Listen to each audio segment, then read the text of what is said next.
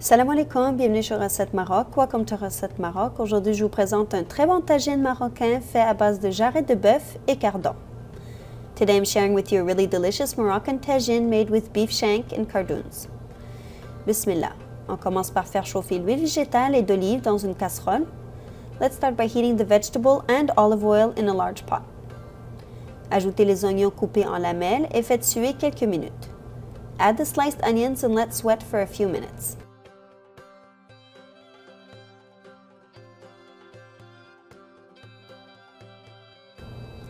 Ajoutez l'ail écrasé et la tomate râpée. Add the crushed garlic and grated tomato.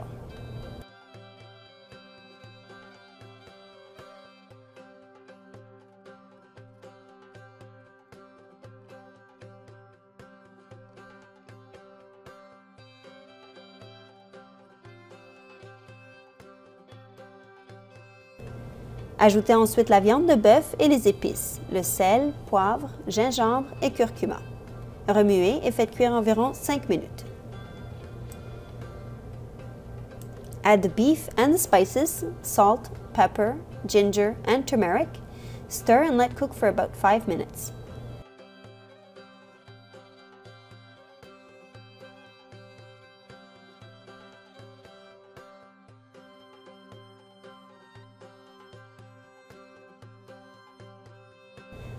Versez ensuite 400 g d'eau et faites cuire à feu moyen jusqu'à ce que la viande soit presque cuite et tendre. Cela prendra environ 1 heure. Pour 400 g of water and cook on medium heat until the meat is almost cooked and tender. It should take about 1 hour.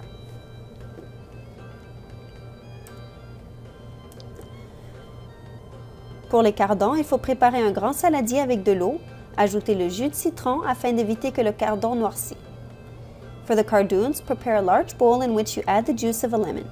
This will avoid the cardoon from oxidizing.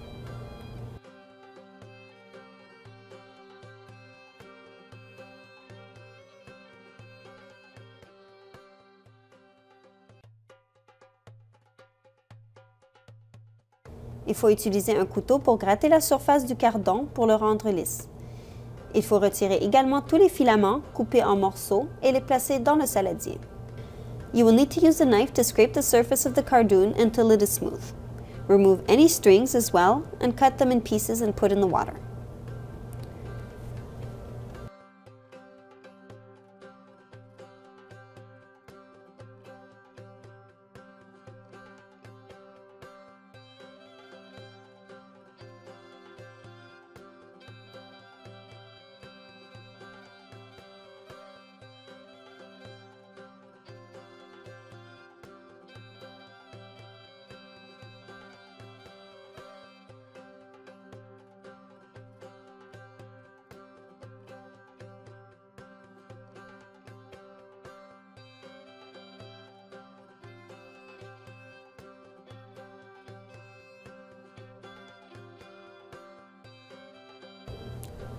Lorsque la viande est presque cuite, égouttez les cardons et prenez chaque morceau et retirez les filaments restants. Once the meat is almost cooked, drain the cardoons and take each piece and remove any remaining strings.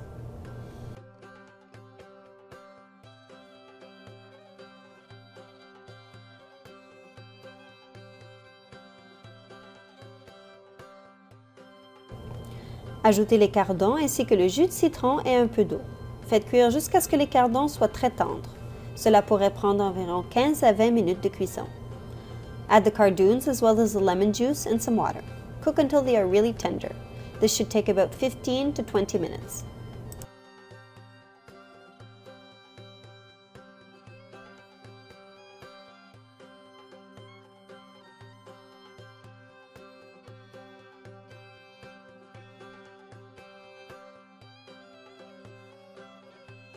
Pour le montage, placez la viande au centre de l'assiette, suivi des cardons par-dessus et la sauce autour.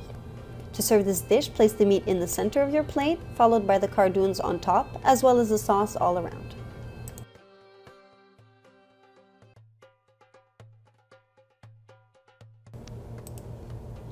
Voilà, j'espère que vous avez aimé la recette et que vous allez l'essayer chez vous. Je vous invite à vous abonner à la chaîne et aussi de nous rejoindre sur la page fan Facebook.